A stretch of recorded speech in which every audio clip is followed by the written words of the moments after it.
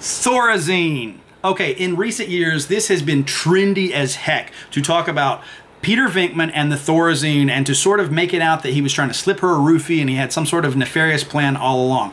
I have a problem with this and I'll tell you why.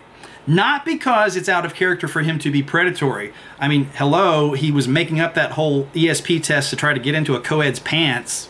All right, clearly he's got some, you know, moral ambiguity happening there. But at the point in the movie that they talk about whacking her up with 300 cc's of Thorazine, he has just had her, possessed by Zuul, offering herself to him and turned her down. And that is his character arc. That is his growth as a human being. Okay, yeah, I get it. Thorazine, and they focused on this one throwaway line that an actor ad-libbed.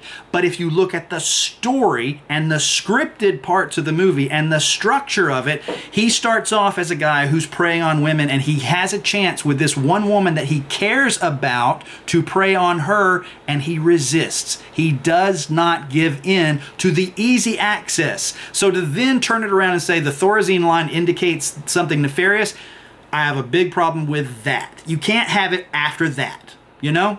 You've missed the entire thrust and purpose of his character arc. You don't understand the story at all if all you can focus on is the word Thorazine. So that's my 2 cents on that.